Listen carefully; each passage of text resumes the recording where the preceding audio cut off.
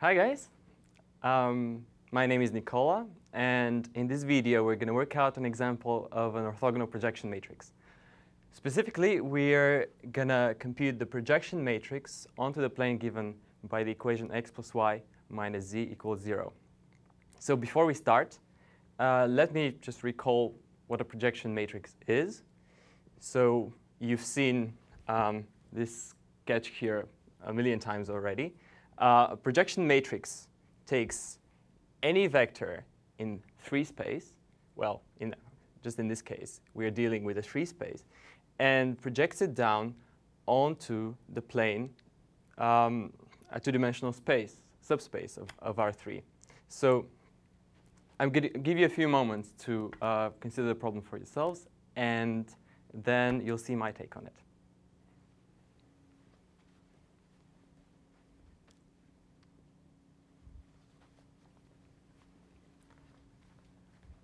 Hi again.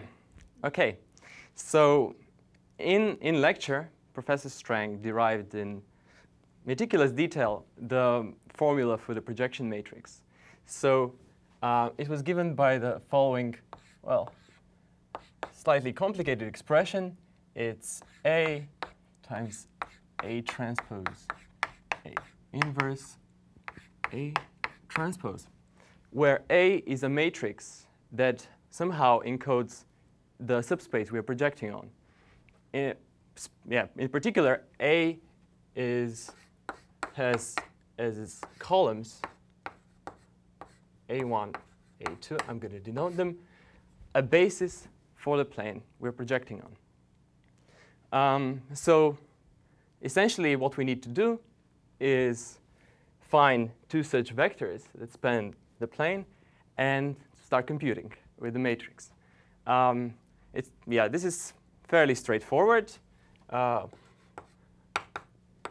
One choice that works, for example, is 1, negative 1, 0 for the first column, and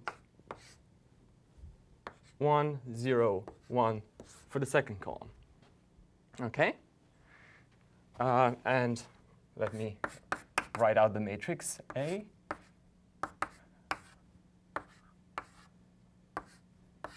OK, so in the formula, I guess the slightly more complicated combination is A transpose A inverse. So let me compute that first for you. OK, so A transpose A is a 2x2 matrix. And it's not so hard to figure out that it's like 2 and 1, 1, 2. OK, now we shall invert it.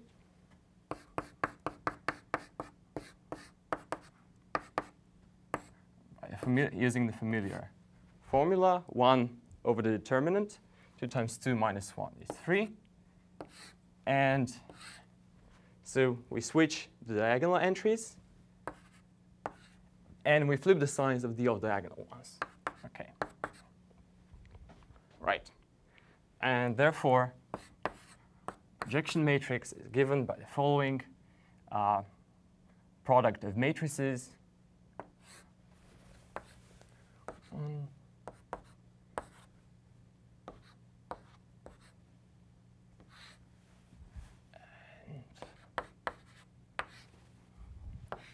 1/3, 2, negative 1, negative 1, 2, and then transpose of A, which is 1, negative 1, 0, 1, 0, 1. OK, I'm going to carry out this multiplication in an inhumanly fast fashion.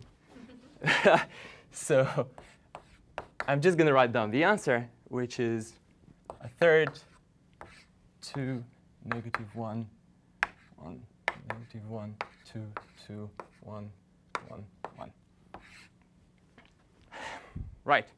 So what you can do now is, well, you can check whether this answer actually makes sense.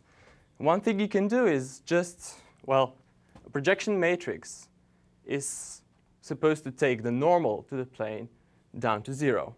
So you can just multiply p and the normal vector 1, 1, negative 1. And if you get 0, maybe you've done a good job. Another curious thing that I would like to point out here is, so you see we had lots of freedom of choosing the matrix A. I mean, we could have chosen any two columns that span the subspace, that spans the plane. The beautiful thing about it is that in the end, we'll get the same answer. Right. So I hope there will be many of you who would say, hey, there is an easier way to do the problem. And I'll agree with these people. So let's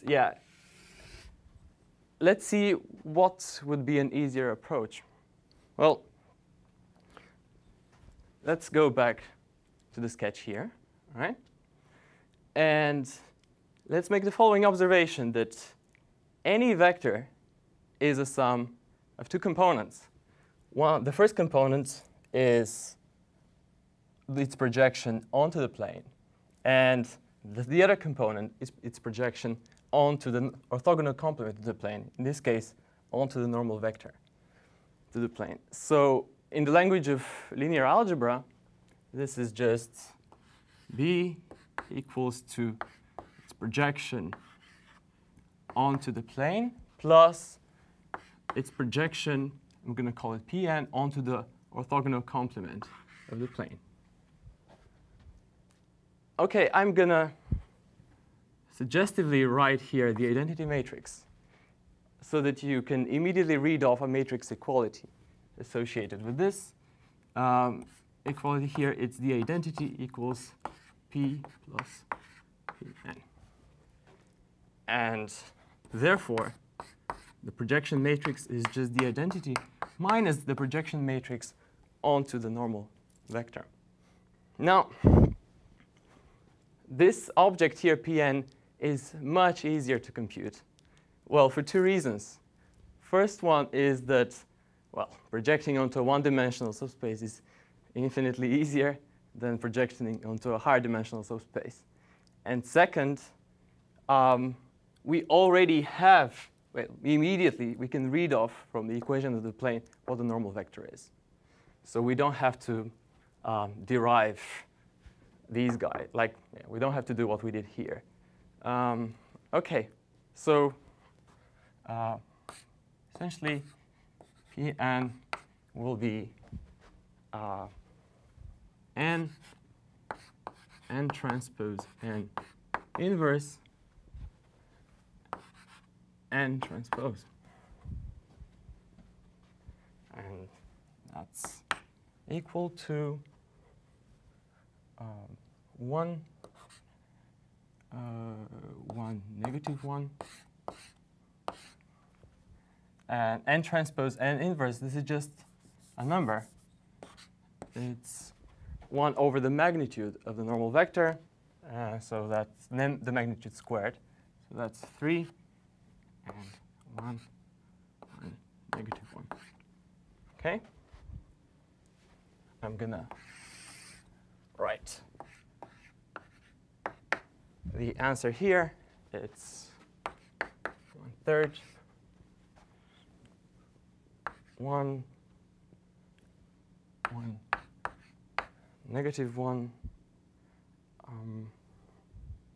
1, 1, negative 1, and negative 1, 1, 1. Right? So yeah, in order to get the projection matrix, yes? Oh, thank you, thank you. And in order to get the projection matrix, we just subtract from the identity this expression, and you can confirm that it's this answer. We get the same answer as here. All right, I think we're done here.